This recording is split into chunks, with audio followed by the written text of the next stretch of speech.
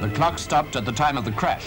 While the train to Euston train was standing in the station, the night express from Perth ran into it, causing fearful damage and chaos.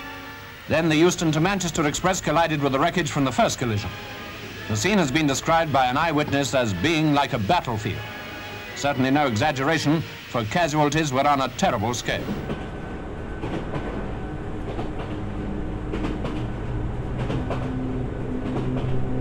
Just after 8 o'clock this morning, as the rush hour in London was at its peak, 2 commuter trains carrying more than 1,000 passengers collided.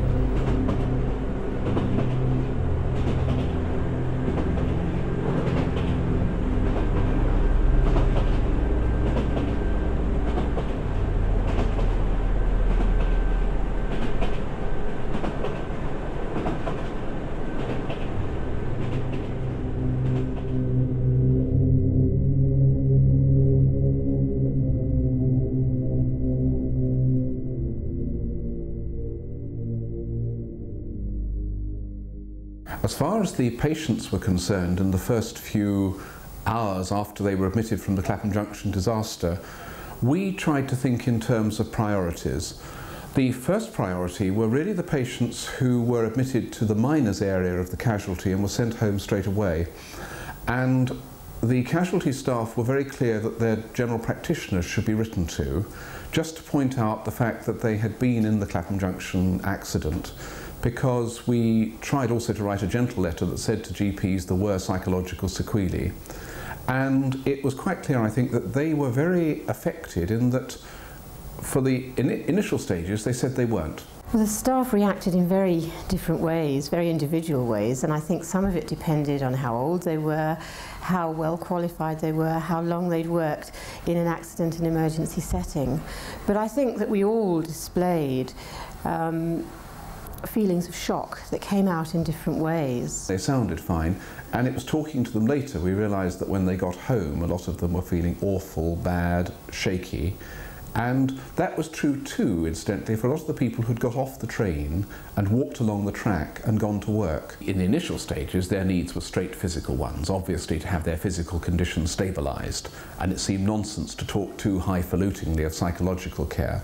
However, as those people became better, if you like, as they'd stopped fighting for their life, I think the impact of what had happened to them on a perfectly normal working day when their life had been very intruded into, it was then that it really hit them. Passenger Marilyn Robinson was in such shock she got out of the train and went to work.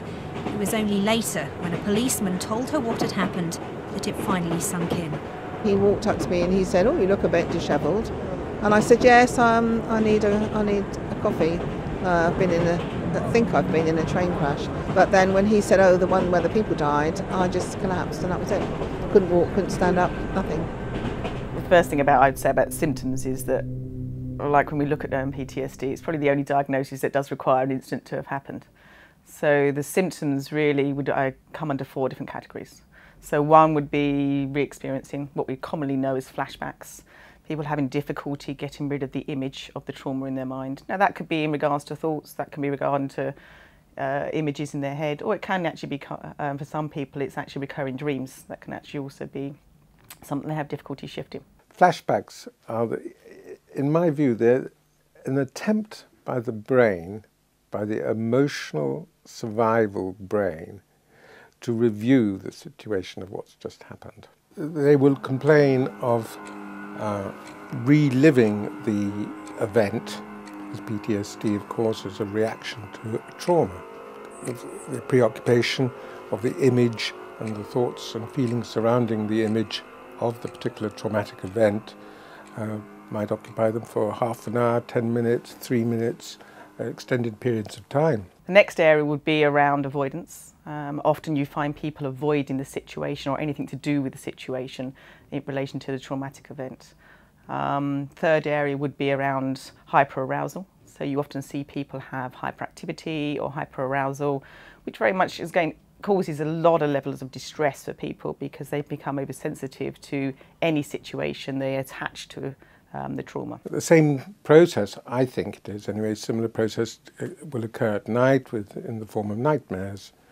In other words, dreams which are so arousing that it wakes them up, and they, in essence, do not complete the dream, and they will just repeat the dream ad infinitum to the extent that it will interfere with their sleep pattern, of course, and feel exhausted most of the time.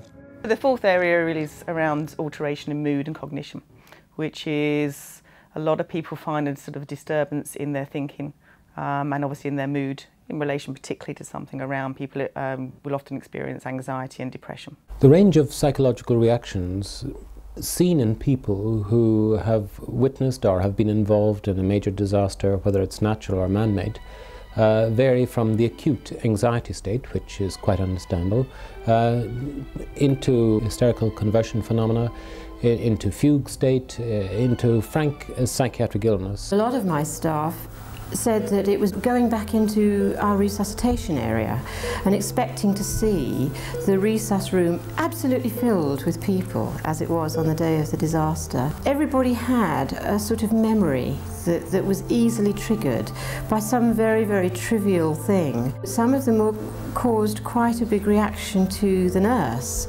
and brought them to tears or quite an anxious state, so that they weren't able to continue with their work in that moment. Typically, people being stimulated by random things, loud bangs and noises, and all of those will bring back memories of the accident, and memories too of similar things.